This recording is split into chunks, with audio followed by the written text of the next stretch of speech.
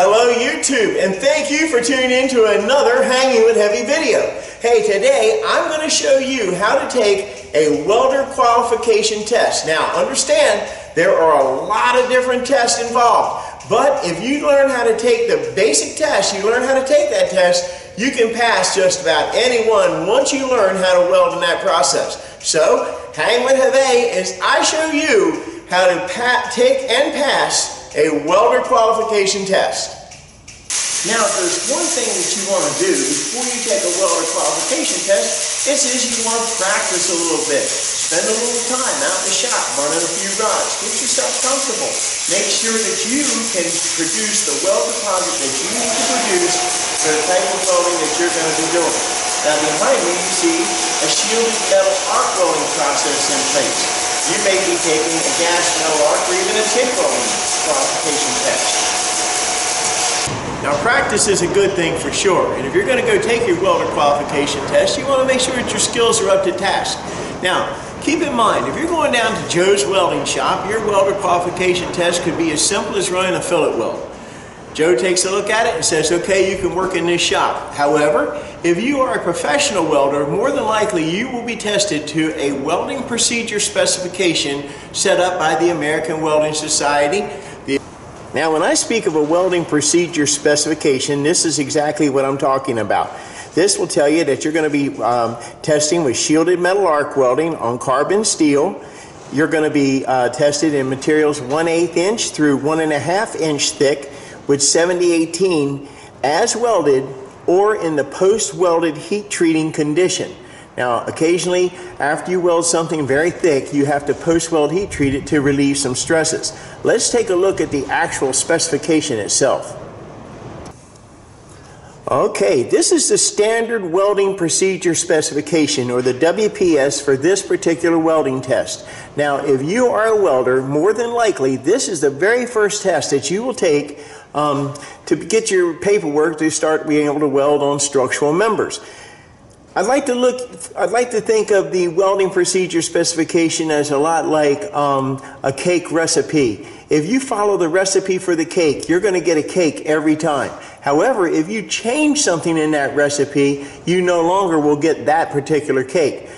Those are called essential variables, and in an essential variable we cannot change in a welding procedure specification. The type of electrode would be a welding variable. If you went from a 6010 to a 7018 electrode, this procedure would not be applicable. You would not be able to use it. Now then, think about this. If you put 3 eggs in a cake, you no longer have the same cake that you have if the recipe calls for 4 eggs.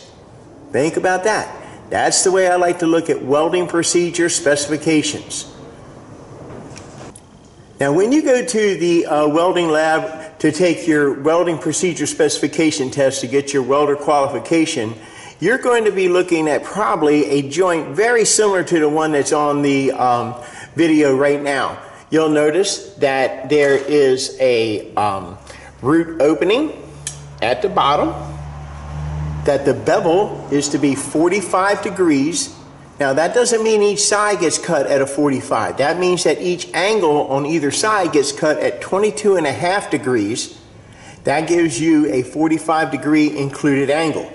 You're also going to notice that they give you a little bit of what we call a root face or a landing on either side of the bevel. The root face or landing, when I take a test, I like to have that as sharp as possible. So, when I prepare my plates, I make sure that I have a good sharp edge that ties into the backing strip. And you're going to notice that there's a backing strip with this.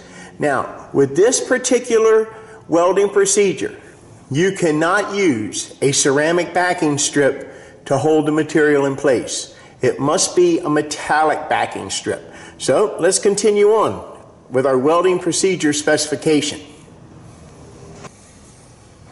Okay, so let's say you go to the welding lab, or you go to the weld shop where you're going to take your welding qualification test, and you run a plate test like you're looking at here.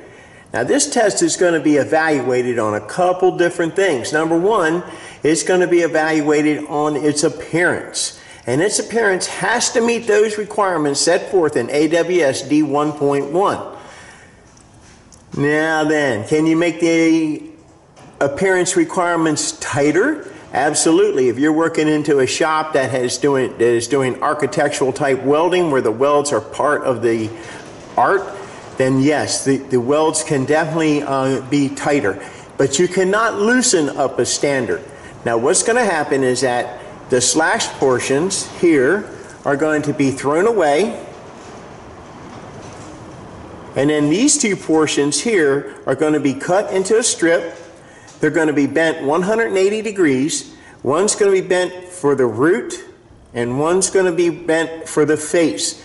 Depending upon the outcome of those results will determine whether or not you have passed the welder qualification test for shielded metal arc welding 7018 on carbon steel 1/8 inch thick up to 1 1/2 inches. Okay, so what we've done today is we've talked a little bit about your welding procedure qualification. That means that you go out there and you are qualified to weld on the particular project using the particular electrode in the particular position on the particular material that you have qualified on. A welder qualification is not a welder certification. A welder certification is extremely job specific. So if you're working at, let's say, the local shipyard and your job all day is to weld incremental welds all over the ship, you are not qualified to go to NASA and weld on a launch pad for a space shuttle. At NASA, you will be given a test to their specifications. They may not follow the AWS welder specifications. They may have their own. And you're going to take a test for them. At that point in time, you will be certified to weld for NASA on that particular project. You leave NASA and go to work on a bridge, doesn't matter. You're still going to have to take another welder certification test to work on that particular bridge. So, a welder qualification test shows the employer that you know how to stick weld, in this particular test, that you know how to stick weld with 7018 or low hydrogen electrode. Now, that means you can weld with just about any low hydrogen electrode to him, so he'll give you a chance. He'll bring you on board, he'll give you a welding test to make you a certified welder for that company. Now, let's say you show up at this shop and you're there to take a welder qualification test, and you ask them, what test am I taking today? And they're going to tell you, let's say, the welder structural test, AWS structural test. You ask them, do you have a welder procedure specification? The man's probably going to ask you, you don't know how to take this test? Because they expect you to know how to do certain things, and that's why I encourage you to become very familiar with the welding procedure specification for the particular test that you want to take. So, hey, until next time, YouTube, you know what I want you to do. I want you to like, share, subscribe, reach over there, hit that like button, and if you're going to be a welder, a professional welder, not just a rod burner, make sure that you familiarize yourself with the WPS. So, until next time, YouTube, I'll catch you where? Outside.